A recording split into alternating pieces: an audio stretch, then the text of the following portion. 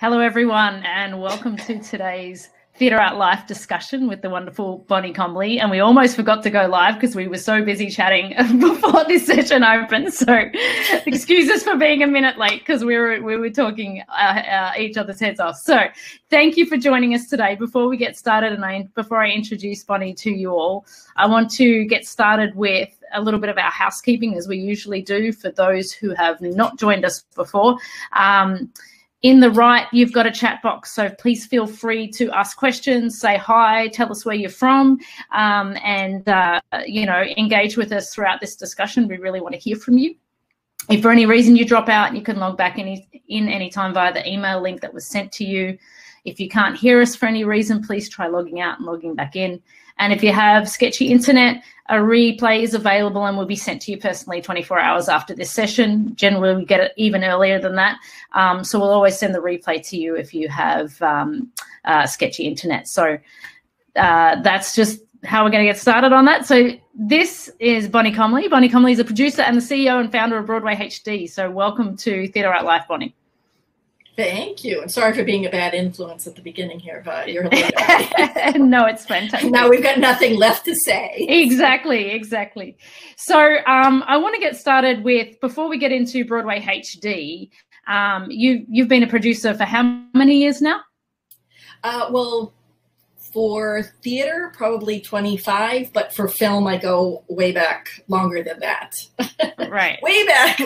So there's producing in different mediums. Yeah. Well, how did you start in the industry then? Tell us a little bit about how you got into the industry. Okay, I'm 61 years old, so I have a long history of being in show business. My undergraduate degree is in business. My graduate degree is in TV production. I grew up in Massachusetts, then moved to New York in graduate school to get an internship, and I ended up getting a job here in New York City, so I stayed. The job that I got was TV, and being a reporter and host on a couple of different shows that covered entertainment. So, and specifically entertainment in New York, which is theater. So I'd never actually gone to Broadway, never seen Broadway until I came to New York, and then I was being paid to go to the theater. So it was actually a dream job. And I did that for a number of years, and being on camera on TV gave me access to agents, to other opportunities that I didn't really qualify for. But because TV is a medium that makes you well known, I was able to get commercials, I was able to get other TV shows, I was able to get theater, even though I had no training in it. So so I got really, was in the right place at the right time. So for years, I was trying to make sense of the theater industry because I loved it.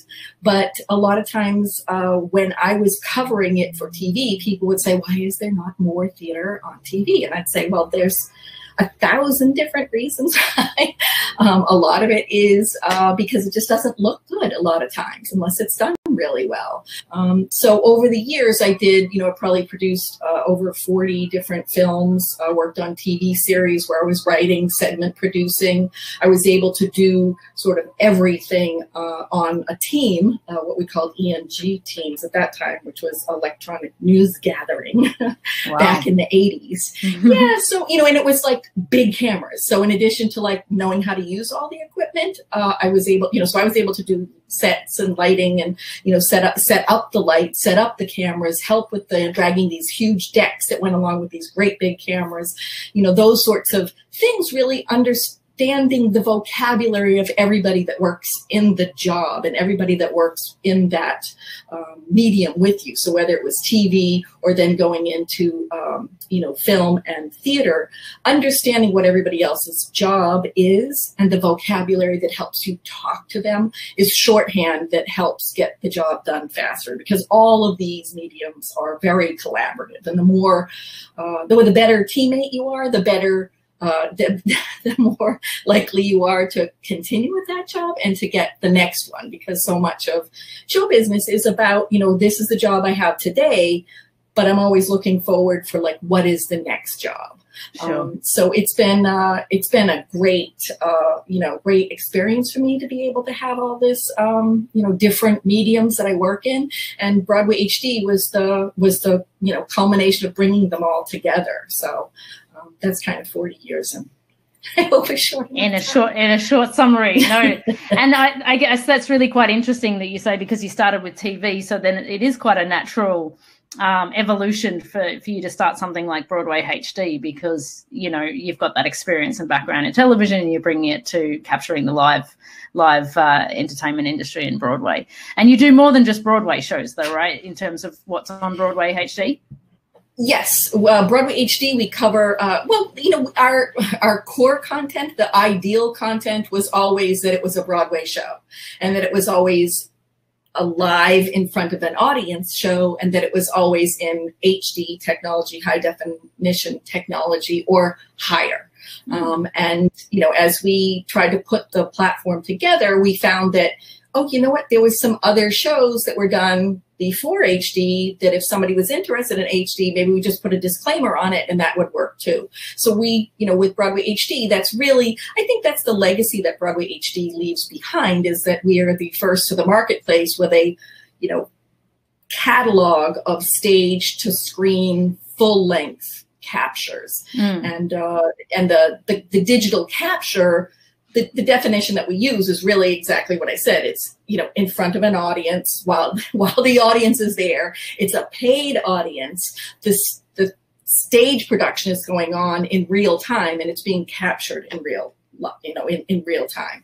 And that is, different than a movie when you take that same script or songs, if it's a musical, and then bring it to Hollywood or wherever, and you make a movie out of it. So the capture it's almost like a documentary in the sense that, or a sporting event that you're capturing as it's live. We might do, and ideally we do more than one production. We shoot more than one, and then we edit them together so that we get what's the perfect, piece of video content to be immortalized, to live on. And that's a skill of bringing a whole different, whole TV crew into where a theater crew, a theater team has, envisioned something for the stage. So it's really collaborative. It's really invasive. It's really expensive. But it's really worth it. It's really worth it. Yeah. So when you first started it, before you launched Broadway HD, did you decide to capture a certain amount? Because obviously you would have had to have a certain library of shows before you launched the platform, right? Well, what happened is my husband is also a theater producer, and so he had been involved in digital capture even before me. And so this idea of you're working on a show and you're able to go into the theater and shoot it and preserve it. And so what has happened in the first one that he was involved with was the Will Rogers Follies back in like 1992 at the Palace Theater. And there's a couple of things, there's a lot of things at play about why I get asked, why aren't there more digital captures? Why isn't every Broadway show captured like this? And there are a lot of reasons. And the biggest one is really the fear of the cannibalization of the tickets to the live show. So what that means is no one objects to having this great digital capture done of their show. What they're objecting to is I'm, trying to sell tickets to a live theatrical stage show, and at the same time, it's in a digital form someplace, and usually for much less money. So the fear is like, oh my God, that's going to damage my ticket, my box office. So I don't want that. And there really hasn't been anybody that was, because they're so expensive, that built into the capitalization of the show, which is what I've been advocating for a long time. Like, put that money into the budget to capture it. And then, because I do believe that there is a real value to the original cast. So capture that original cast, and then you have it. So it's a marketing tool for you going forward. And I really believe that it is additive and it's marketing, material that you have for this show. I have only, anecdotal evidence to that. There's no definitive proof that, oh, yes, indeed, if you do a capture and you've got it streaming 24/7, that people can afford it, that's going to increase ticket sales. And there probably never will be, because it's like there's no two shows that are the same. So everything is, it's not a one size fits all. And so over the years, what we've been able to do is, when there was a show that we were working on, if we were able to capture it, we would go in and we were like, oh my God, this is amazing. Let's do this. Capture it, multi-camera, high definition, beautiful capture. And then it's about, where is your distribution? So just like a movie, where do you go first? Do you go to the movie theater? Do you go to, TV? Who's looking for it? Who's going to give you money for that?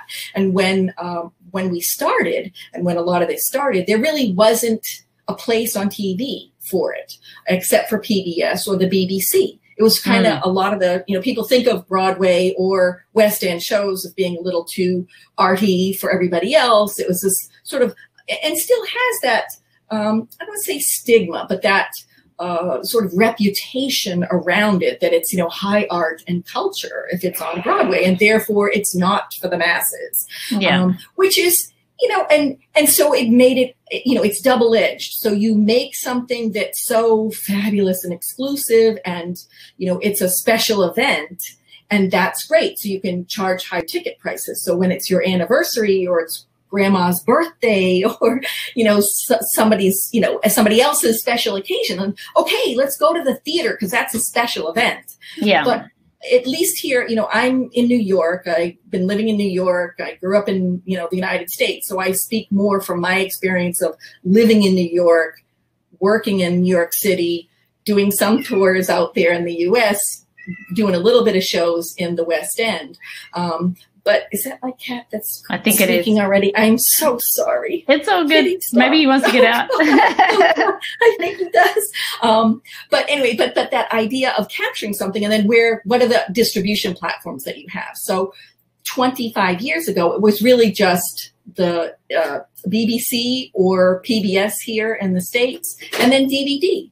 Yeah. So, the DVD market, there she is. Isn't she cute?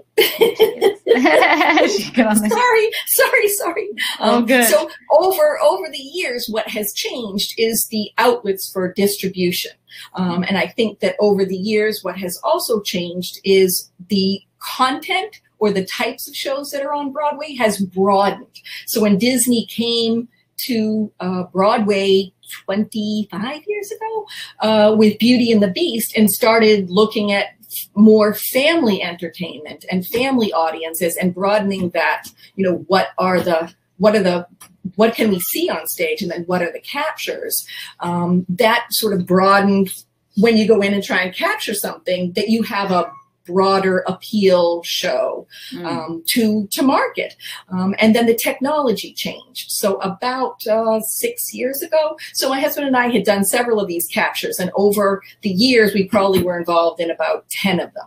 And the different distribution outlets that we had were PBS, BBC, DVD, and then this other space called alternative content, or event cinema, which is the, oh dear Lord, my little cat's trying to get out now, scratching against the door, is trying to, just let him out. It's all right. We can let him out. I'm so sorry. Kitty. I know, Kitty. I know. Go, Kitty.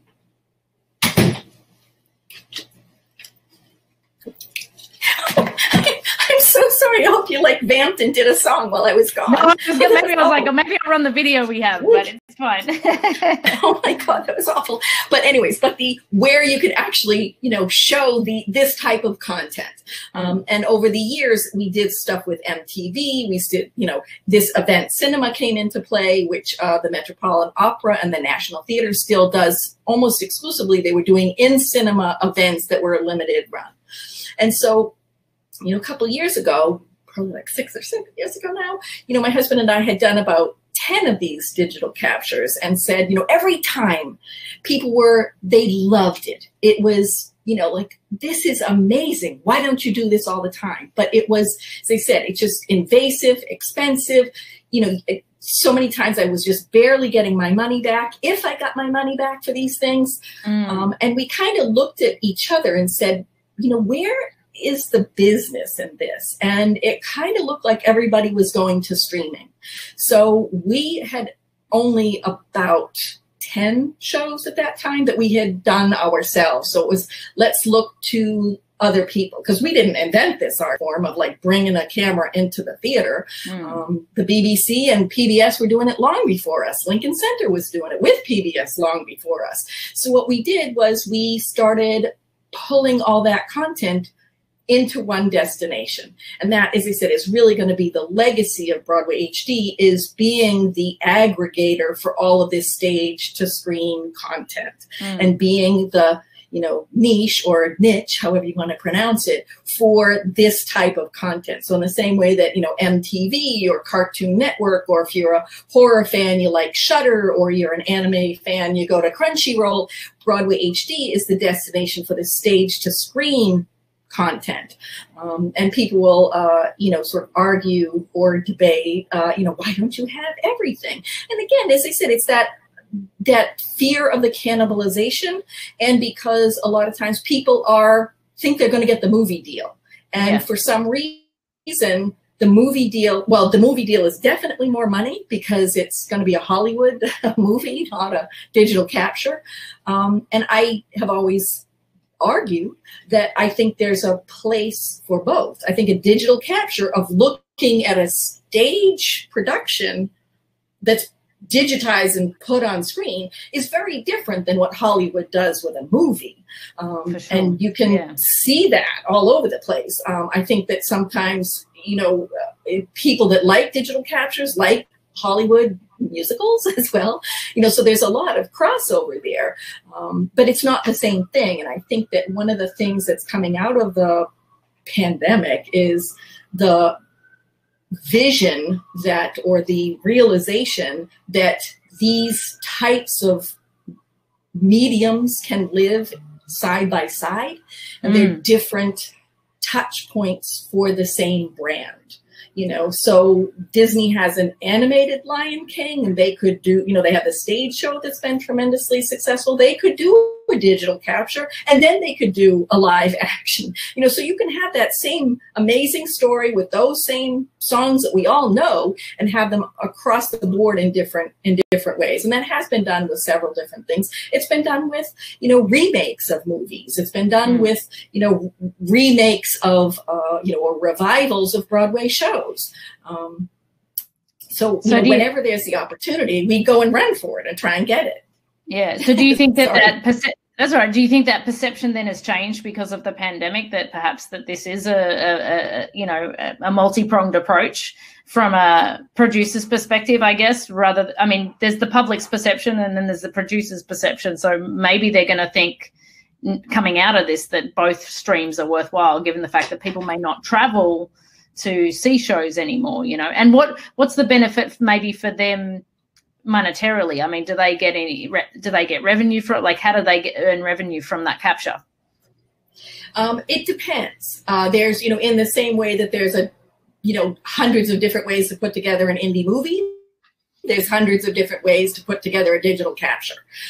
And again, one of the things that I want to make clear about the Broadway HD captures is that they're all authorized, multi-camera captures that, are not an assembly of bootlegs or illegal uploads that you see now on the internet. So I think that, where do the producers make money it's a lot of the brand development.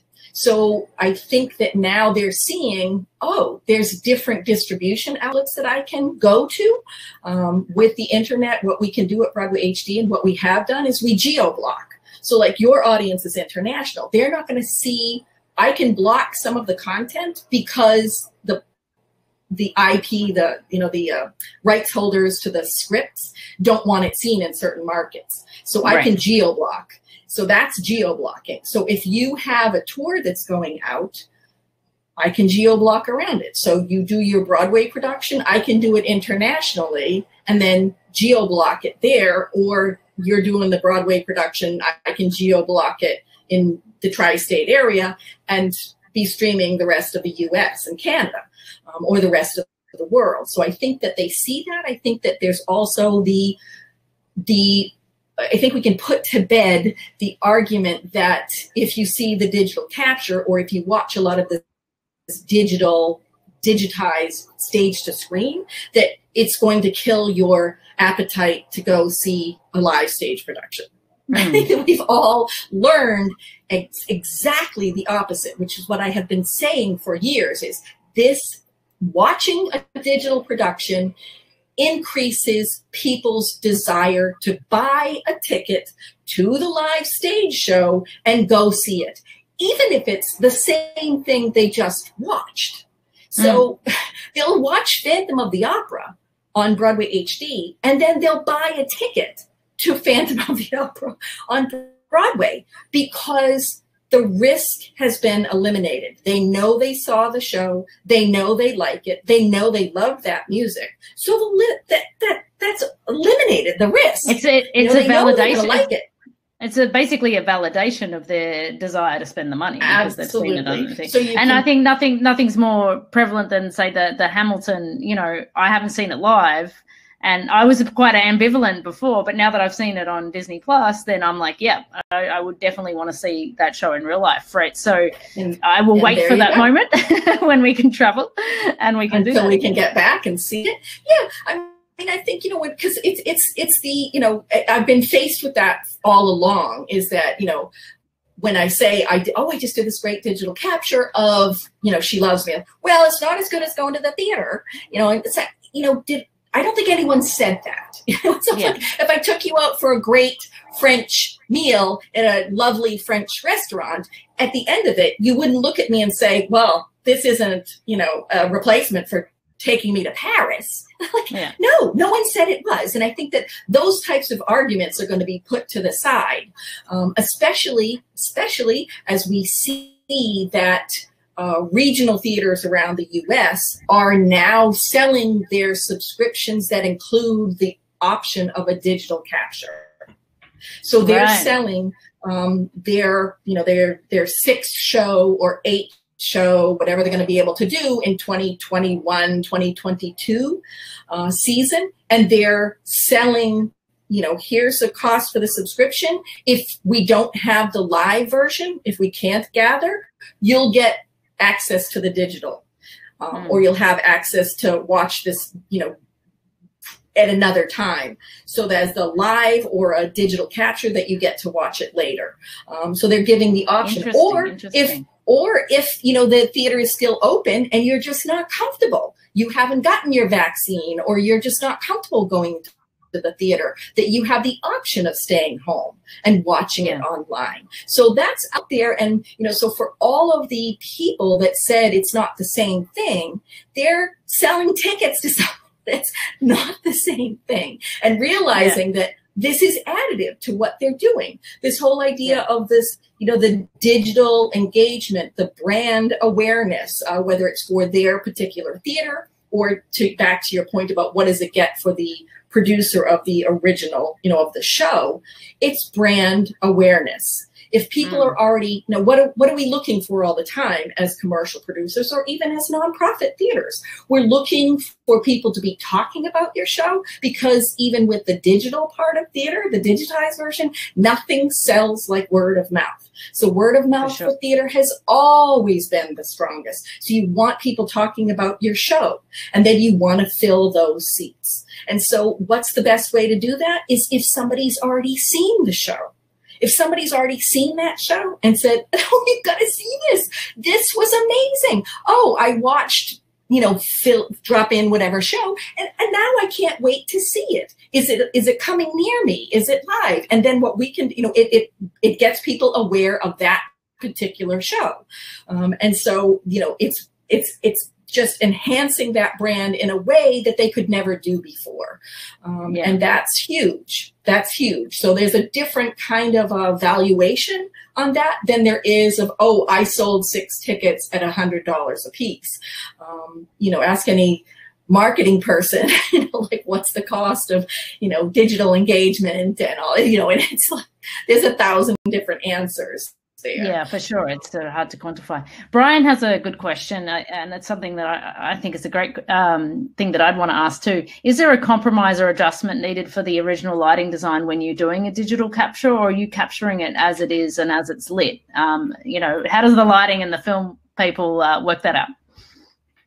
What our ideal is for Broadway HD. And Broadway HD, originally our content, as I said, was we were going out, we were producing the stage show or part of the stage show with partners, we were doing the digital capture, and we were finding distribution, and we were marketing. Now we've put this platform in place that is global, that has, has subscribers in 100, and I don't know what we're up to, like 132 different countries as of like this morning, with millions of people coming at this internationally, all the time. So, we're now in a position that we can license content from somebody else. We don't have the burden of financing the stage show, financing the digital capture. So we get a pick of what's out there. But ideally, the best captures are the ones that you have the production on stage in front of a live audience being done in real time,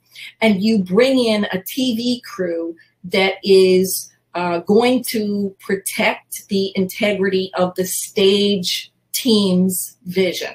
So that is like the best and most crucial thing than to bring somebody in who isn't a theater fan and is going to just change everything. So with that, the biggest changes that Broadway HD has done, we don't change the direction of the actions of the actors. The director doesn't redirect the show.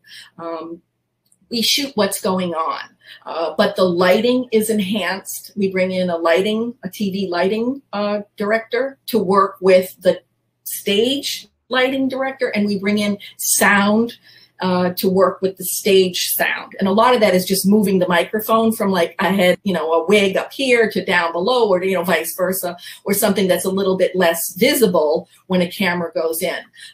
But we try not to change anything if we can. But lighting is one of the biggest things that gets adjusted, the lighting and the sound. Costumes, we usually don't touch anything. And as I said, the acting, we don't touch anything either.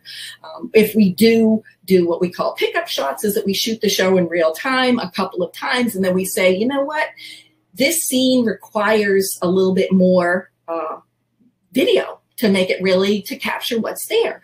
We did that with 42nd Street. We had 50 actors in it, and there was I don't know if anybody's ever seen it or done it, but there's usually a mirror. There's a mirror because the mirror, I guess it comes down from the ceiling and shows the dancers on a turntable. So for that, the actors weren't really directed to do anything differently, but they were directed to just do it over and over again for the purpose of getting it right on camera.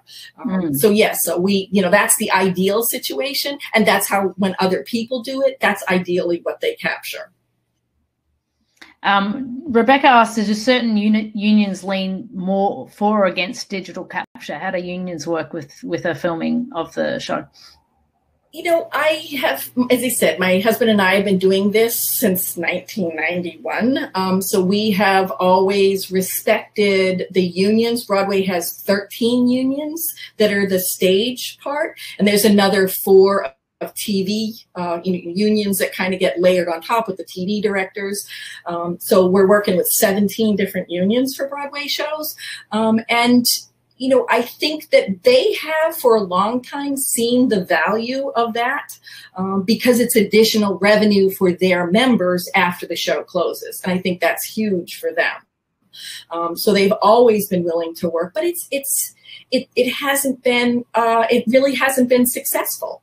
As I said, even when we were doing them at the beginning, it was like, you know what, give me that money up front, because the likelihood of you getting your money back is like, so give me something big up front. And you know what, just in case, I'll take a piece on the back. So at Broadway HD, we've been able to, work with everybody, have the financing together to be able to work and say, okay, if we do more than this, if we're now we are the most prolific in the space. Our, in-house legal has the most the most experience with doing digital captures and of doing digital captures that were, or licensing video, I should say, that was done before digital capture was even a word, or streaming was even a word. So, you know, we've licensed some things from the BBC and from PBS that were done in the 1950s. And it wasn't done on HD. It was like on an SD, you know, video camera. And streaming wasn't even a word then. So we've been able to go back, do the step up fees, you know, be transparent with the industry, be transparent with everybody and say, these are the outlets that we're planning on going to. This is what we're planning on doing. And so we've been for, you know, 10 years, like planning for Broadway HD, of trying to work with everybody and say, you know, we're here in New York for all these years. We're not going anywhere. We're not somebody that's coming in trying to exploit the industry and then race out. You know, we're trying to do this to be additive to people that are working in the industry. You know, we try to work with all, you know, I mean, that's why I feel that the capture of the original cast is a huge thing. I think there's a value in it for when you're trying to market it. I also think there's a value in it for the work and the effort that went in by the people that created that. So is their way of, you know, seeing it through and their way of immortalizing, if you will, their performance and their, you know, contribution to that particular show, which I feel, you know, is something that is really much more moral or ethical. Probably a little too harsh there, but it just bothers me when you see a great show go to the Hollywood people, because there's so few people that are in the Broadway industry that are compensated for it. You know, we're all supposed to. It's like the you know, it's so, you know, like life in the theater is just so much harder. You know, I speak to students a lot about, you know, getting into the industry, and I don't mean to ever be discouraging to people. I only mean to say, you know, if you think this is going to be easy, then think again. You know, here in the pandemic, and I mean, and I don't mean to be insensitive to anybody right now that's out of work. We're just, I mean, this industry is just like laying on the ground right now, and there are people that are, you know, worried about their housing, that are food insecure. I don't mean to be in any way insensitive to any of that, but I am an optimist, and I do believe that there is a business here. If you look at theater and, you know, the amount of tickets that are sold, if you look at, you know, who goes, if you look at how additive theater is to education, how additive theater is to communities, it's huge. So I don't think people, you know, right now, you know, understand that. I know we're wrestling with that right now, as we're all countries around the world are trying to, you know, get their governments to support people that are out of work. And, you know, we send mixed signals so often. You know, even when the pandemic hit, everybody's like, oh, everybody's out of work. Let's stream everything for free. You know, Broadway HD, you should just stream everything for free. Saying, you know, that's like the worst message that you can send. I work with these people. I'm not going to ask them to do anything for free. I spent a long time negotiating for the rates that I got with the unions. And I think that the, you know, the rates that I negotiated are the rates that these people should be paid, you know, and speaking to the unions and where they are is now they're in a, you know, they're between a rock and a hard place with what's going to happen. I spoke about this several times to people about the sense of loss right now. I mean, we can't sleep at night. We're eating like either you're eating too much, you're not eating enough. People are just all over the place with, you know, just being, you know, sad and you know, you can't change what life is doing to you, but what you can change and what you can control is how you act after those things happen to you. And I think that, you know, everybody's just kind of, I mean, it sounds like so maternal here. You know, I just want you to take care of yourself and take care of each other and all of that. But I think that as an industry, we need to do that. We need to, you know, we're an industry that we've always talked about each other instead of as colleagues. It's my family, my theater family, my Broadway family. And, you know, it's never been more important than now, but when we're giving things away, it sends the wrong message. And I think that, you know, people will come up with, and have for years come up with, an argument about why they do give things away. And a lot of it has to do with brand awareness. So you want people to know who you are. So, you know, in a pandemic, we're going to give it away. Oh, here's something for free.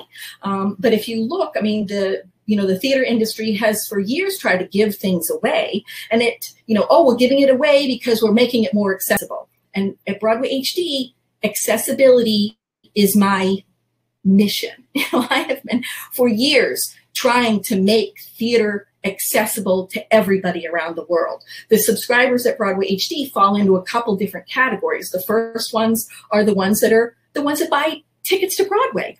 So we have over 300 shows on Broadway HD available for streaming on demand. If you're connected to the internet, you have the access to 300 shows for $100 a year. So somebody who buys one ticket for $100, it's a no-brainer. So those ticket buyers buy us immediately. Then you have these people that wish they could buy a ticket for $100 and they can't. So I am, at Broadway HD, what we are is we're sort of the fragrance for a luxury brand. So you can't afford the Louis Vuitton bag, but you can afford the fragrance. And so that's what you're going to give yourself or somebody that you love for Christmas, and then you have the people that are working in the industry, because if you're working in the industry, we know professional development means seeing as many shows as you can. But if you're working in a show, you can't go see a show. So, so the alternative is like, here you go, 24/7. Here's an engagement platform serving up full-length theater pieces 24 hours a day, 7 days a week. So you can get your, so for theater fans that are now globally underserved, there's no place in the world that you can go get a live show right now except online. So I'm charging for mine and other people are giving it away. And I just, I look and I say, to me, that's sending the wrong message. I've also argued against that, even though I'm on the, the audience engagement and education committee at the Broadway League. I just don't feel that, giving away tickets has solved anything. Free is not the same as giving somebody access. Here, my perfect example is the Public Theater in New York City has been doing free shows in New York City since 1962, 1972. Right. So like 60 years. They have in New York City done free Shakespeare in the Park. There's 2,000 seats in the Delacorte Theater. They do 8 shows a week. Well, that's 16,000 seats a week times okay, let's say they only do 6 weeks. So you're giving away 100,000 tickets in one summer for free for some of the most beautiful productions with the most amazing talent in New York City or anywhere in the world, and you sprinkle in like movie celebrities in there. In 60 years, that has not changed who goes to theater in New York City. You still have a 40-year-old white woman whose economic bracket is in the stratosphere compared to other people around the world. And then you go to the touring theaters and it's even higher. So the average household income of a Broadway touring theater goer is $160,000 a year. So you have all these billions of dollars worth of tickets being bought, but they're only being bought by a small percentage of people. And when you compare us to, to the movies, we are just like nothing by comparison. And then if you want to compare us to the gaming industry, then we're like absolutely nothing. But I think access, in Broadway HD, the access that we provide is, again, it's coming from 2 different directions for access. So what we provide is access to people, and we, in business, is a term called the last mile issue or last mile problem, which means whether you're a farmer or you're making furniture, you can grow the greatest tomatoes, but if you can't get them to market, it's as good, I hope you can eat all those tomatoes you just grew. Yeah. And the same thing with furniture or whatever it is. And so now the theater finds itself in a position of having really serious last mile issues. We can't get anybody to the theater. So Broadway HD for the last 5 years has always been bringing theater to people's homes and being, as I said, sort of scrutinized for it all the time of, well, it's not exactly the same. Well, you know what? If you can't get there, this is like the best that you can have. So access is so important. And then the other side of access is for whose shows get to be seen. If you look at Broadway for the let's look at the 2018-2019 season, on Broadway every year, there's 41 Broadway theaters in Times Square. Every single year, there's 30 new Broadway shows. So the turnover is there. There's 30 new Broadway shows. There's 30 opportunities for a new team of producers, of directors, of composers, of lyricists, of playwrights to come in. Look at any season and you'll find like the last one there that we're all talking about being, diversity, equity, inclusion. And, there was 2 female directors, 3 female playwright composers or lyricists. That's pretty sad. So we can talk about being inclusive, but when you sit back and look at the stats, we're not.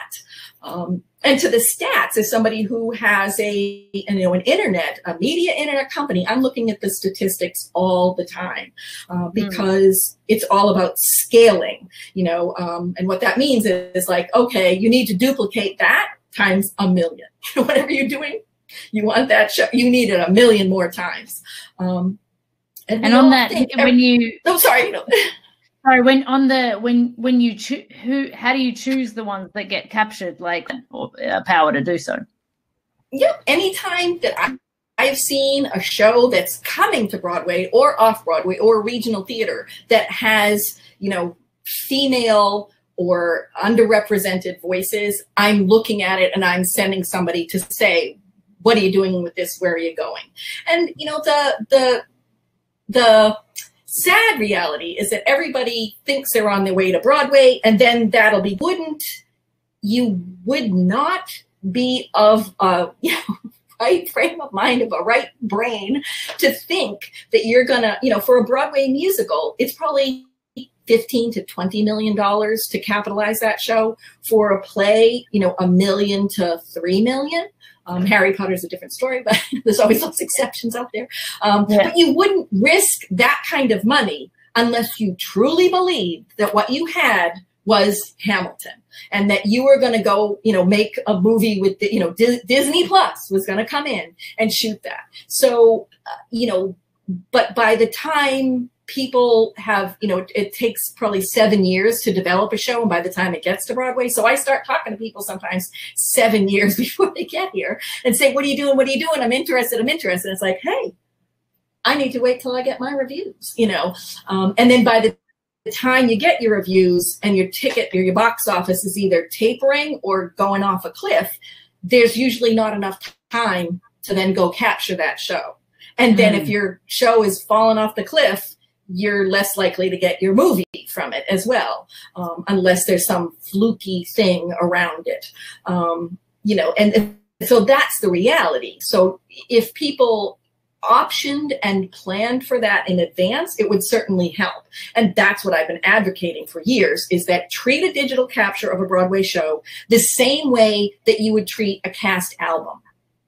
For a musical. People know what that is. And people are excited about it. Like, oh my God, we're going to have a cast album. That's amazing. With a digital capture, it's different because there's more outlets to go. We're not sure exactly what that's going to look like. It's just there's too many variables there. And I think cast are usually the first ones to be excited about it. But as I said, producers, and rightly so, are fearful that their $20 million musical is now at risk. Like, if I put this $20 million musical on the internet, is that going to damage my brand, or is it going to enhance it? And I think that, there is a way to, as I said, include it in your budget, include it in your capitalization. You capture it. You be the one controlling exactly what distribution windows it goes through and what the timing is of that. And you can control that. And then, then you decide, my show is closing and I want to put it out there on the internet, or, before everybody sees it in the tours or internationally, and see what I can do if there's any interest in it. So, and these things are changing even as we speak. Do they generally go out and it's one of Lizanne's question. Are they generally going out before the show is closed or before it goes on regional tour? Like when do they usually release it, or when do they give it to you to put on Broadway HD? Which is a great question, and that has been different over the years too. I was one of the co-producers on Legally Blonde, and MTV wanted to come and do an MTV version of it. And there was so much nail biting there of like, oh my God, this has never been done before, of actually, putting it on at the same time that the show is running. What is that going to do? And I think that, looking back, it was very daring of the lead producers to say, we're going to do it. We're going to go forward with it. It was also an unusual show brand at that time because of the demographic of the audience. So unlike that 40-year-old plus woman that was usually the ticket buyer for a Broadway show, Legally Blonde was a teenager, with her mother, so it was a different audience. So what happened was when MTV aired the show, it kind of did little spikes in the box office in New York, but where the value really was when the tour went out, because the rest of the country couldn't wait for this show. They knew all the songs, they knew they knew the script, they knew the dance choreography, and they were doing it, in the lobby coming into the theater. So it really enhanced the show before they went out. What we did with An American in Paris is that we followed it. We kept hounding them because it was visually one of the most beautiful Broadway shows ever, design-wise, to look at that thing. It was like, wow, that's nuts. That is so beautiful. So we followed it and we waited, and we weren't able to shoot it until it was in the West End, and then we waited. But, that was so hard because when we spend money, I need to put content up. It's like I have to feed the beast. It's like I have to constantly put stuff up. And luckily, we've been able to, with Broadway HD, we have stuff in the pipeline to go for another like 6 to 9 months. And then we're looking at what people are doing in, COVID restricted, times here of being really creative and doing some theater. And some of that is amazing, some of the stuff that we're doing, or that we're working with people that are doing. It's just, if you look at, we have a show that was done in Australia called Who's Your Baghdaddy? And it is really, it's a great story. We tried to get it when it was here in New York, and no, we got bigger plans, we're going elsewhere. And then they, started touring, and then it still was unavailable to us. And then, whatever it was, 2 months ago, somebody said, we're going to do it here. And I said, oh, I love it. I love that show. Yes. How do we get involved? I want to see. And it's just brilliantly done, for something that people are in isolated rooms, working with a director that's doing it on this sort of Zoom sort of thing, but it doesn't look like the, Hollywood Square Zoom, thing that, things are moving all around. It's just really clever. And I think, show business is filled with people that are really clever, especially people that are in the theater. We're all, we improvise all the time. Somebody forgets a prop, a light goes out, somebody's mic cord comes undone, like all these things. You're just used to, living and breathing and managing things on your feet. And the same with, people that are in the box office. Okay, that, you don't want to sit there, you need that, you can, in real time, these people are the quickest problem solvers on the planet, is people that are working in the live entertainment business. It's amazing. And so, where we get these things and how they are put together is all different. Interesting. David asks, can you name the best non-commercial show which was most popular on or has a huge profit with HD streaming? So is there a non-commercial one that was a surprise for you? Okay, so since it's an international audience, I think that the non-profit non-commercial is like a non-profit, what we call non-profit theater company. And so the non-profit theater companies have been the best partners for us because their seasons are built to take down. So their shows aren't really meant to live, now and forever. It's like, okay, we're going to do it for 3 months or 6 months, and then our subscribers and our, a family of donors is going to see that show. We're going to take it down and we're going to move on. There's been the rare show that has lived on, and that they said, you know what, this is doing so well, like, let's put everything on hold and we'll work around it. So a perfect example of that is Studio 54's Cabaret with Alan Cumming. And then they were able to do all of the other casting after that and keep it going for a couple of years.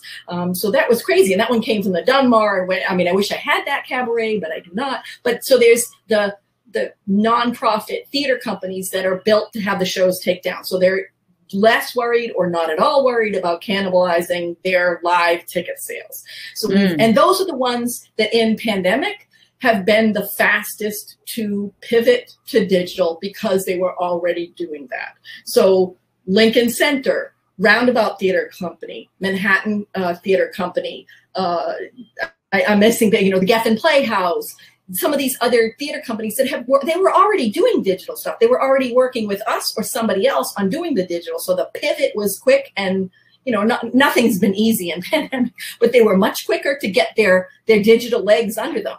Every other theater company has been, you were producing live stage shows, and overnight you suddenly had to turn into a TV studio if you wanted to do these live streams and these captures and such. So, so the nonprofit partners have been great with us all along. And to Roundabout's credit, Roundabout actually did let us go in and do their She Loves Me while it was still running. They still had shows to be run, and we all made the Guinness Book of World Records for being the first live stream of a Broadway show, was with She Loves Me. So that one will always have a piece of my heart for coming out of a nonprofit. Do you have a favorite on Broadway HD of the musicals or any of the shows that you have on?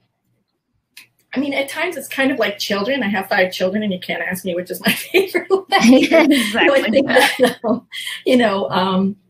I have some that I recommend to people for certain things. I would recommend to anybody that's interested in this sort of thing is Who's Your Bag Daddy on Broadway HD. I would recommend to anybody, and I do this a lot, people, when I'm, lecturing, or that sounds awful, but when I'm speaking to people that want to, younger people that want to get into the industry, what are some of the challenges? What are some of the hurdles? And so often people, and it's not just younger people, people in general that are involved in theater struggle with being commercial. It's that, it's a commercial versus a nonprofit. Oh, I work for nonprofit. There's something, once you start putting a price tag on it, that it's kind of dirty, and it's like, I'm an artist. I don't really do the business side. And I, have to look at it and say it's called show business for a reason. And don't underestimate yourself, whoever you are. You have entrepreneurial skills, you have business skills. As somebody that, as I said, I went to school for 4 years plus for business. People have negotiating skills. They have entrepreneurial skills. I have 5 children. They're in utero negotiating with me. Like, if you don't lay down right this minute, you are going to be terribly sorry. And they come out screaming at you, and that's a negotiation. A negotiation is just conflict resolution. So everybody has that skill. So especially living in pandemic, your negotiation skills, if you're not living alone, your game is like really stepping up. So that the idea of being entrepreneurial, again, in a pandemic, are you going to pay, this bill or that bill? I hope that's not your decision, but how you spend your money. Are you going to donate to the Actors Fund, or are you going to donate to Broadway Cares Equity Fights AIDS? Those are all sort of, business, things that you're already doing that. And the idea of the business versus commerce, in an ideal, in a perfect world, everything would be free. Everything would be free. Art would be free everywhere you go. But as I said before, with the public theater as one example of you give it away for free, it doesn't necessarily, what was your purpose in that? It makes you feel good that you gave tickets for free, but if your mission was to expand the audience or make the diversity of the audience look different, you're kind of fallen flat there. And I think that, it costs money to make art. And if we want to talk about art as sculpture or as paintings, go into any museum anywhere around the world, and you'll see, the fancy people in their furs and their tiaras and whatever it is are the ones, like, why are all those people in the museums? Because they were the patrons of the artist. So the artist really would have preferred to do a landscape or a bowl of fruit, but they need to do that portrait of the queen or the king or the whoever first, because that will pay the rent and pay for the next canvas and the paint.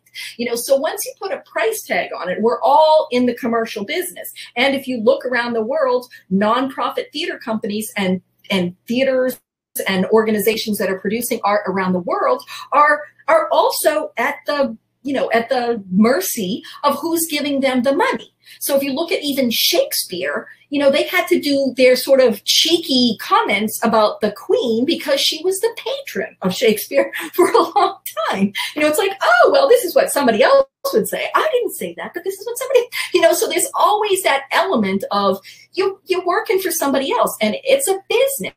And, as soon as you put that aside and say, or if you just want to do it as a hobby and you're going to, get a piano and perform in your living room for your family, then, you know what, hey, good for you.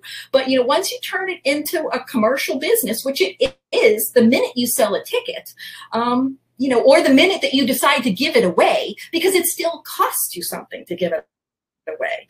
People in theaters will say, we're going to do this free show wherever, and we have a patron that's going to underwrite it. And I always, as a business thing, I pull out spreadsheets and I go, there's all these costs over here. Do you want to call this patron and say, we've got these extra costs because they're putting up the, you're always going to come out on the negative because you can't, it's just built that way. And as I said, you're just sort of sending the wrong message when you do give it away for free. So accept that it's a business, accept that you're in the show business, and let's all, move on. And the other thing with theater people is that because you're always surrounded by other theater people, you assume everybody goes to the theater and everybody loves the theater.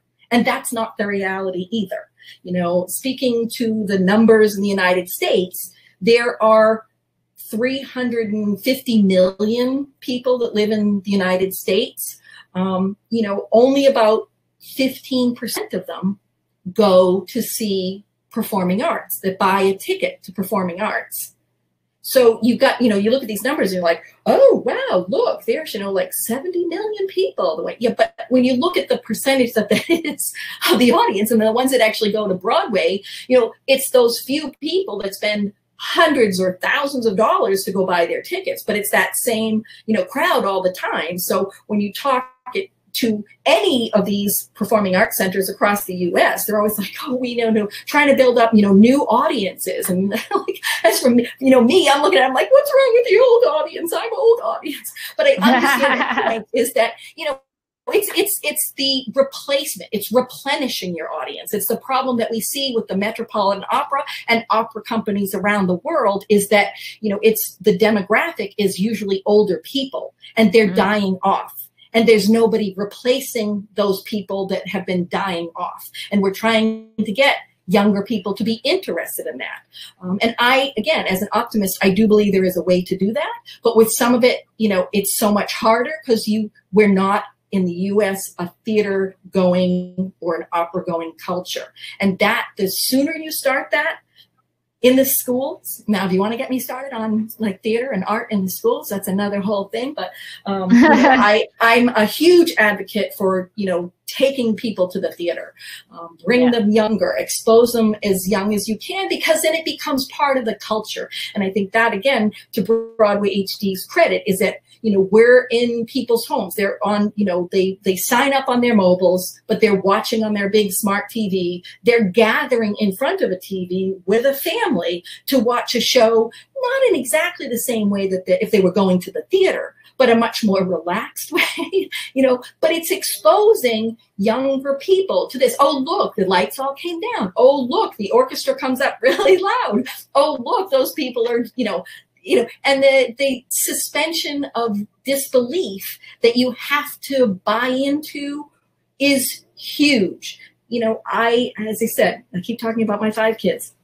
I have 5 kids, and the education from the first one to like the last ones is really different. The technology that we have, I mean, we don't need to know facts because everybody has a computer. You're walking around with a computer that you just ask Siri or whoever, for the answers. They're all there. We don't need to know the answers to things anymore. What we need to know is the questions. And that's the creative part of your brain, that some people just go there more naturally, and other people can be trained to go there or be encouraged to go there. And the only place you do that is with the arts. If you look at when you take somebody into the theater, just what we do in the theater, that we just go along for the ride. You go inside that theater and somebody can be standing there, just standing there and say, here I am on the moon.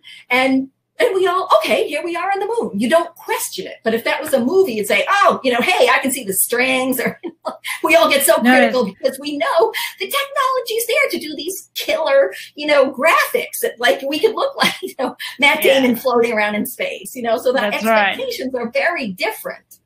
Yeah, and it's so true. I think that's such an interesting topic that we should probably talk about in the future, which is, in growing audiences for theatre. I didn't realize it was only 15%, and now I want to look out in the other countries how many people go to theatre in their countries, because it's interesting. And I'm totally on board with you in terms of engagement from a youth perspective is some way to start that culture. So much more to discuss, but we've already covered an hour, Bonnie. So thank you so much for your passion and your enthusiasm in this industry. I've learned so much today, and I really, really appreciate it. I'm sure we could talk for another 2 hours, but we don't want to keep everybody's time. I have a couple of things I need to show the audience, which is our upcoming webinars before we kick off and say goodbye. We've got Neil Gooding next week. He is another producer in Australia and West End, and I think he's doing in New York soon as well. So he's on November 30. On December 1, we've got How Do We Maintain Motivation with a whole bunch of performers and people in Canada. We're going to talk about that. And we've got a masterclass in stage management going virtual with Gareth Hulance, one of our regulars. And that's a paid one. That's USD $15. And he's going to teach you, stage managers, how to go virtual online, as he's been doing a lot of stage management virtually. So hopefully you'll sign up for those. I think Rex is going to put those registrations there. Thank you, Rex, in the chat box. Thank you so much for joining us. Bonnie, thank you so much for sharing your experience. I'm sure we're going to get you back on again sometime in the future. And good luck with riding out the pandemic over there in New York. Thank you. Everybody stay safe. Absolutely. All right. Bye for now. Signing off. Thanks, Bonnie. Bye. Thank you.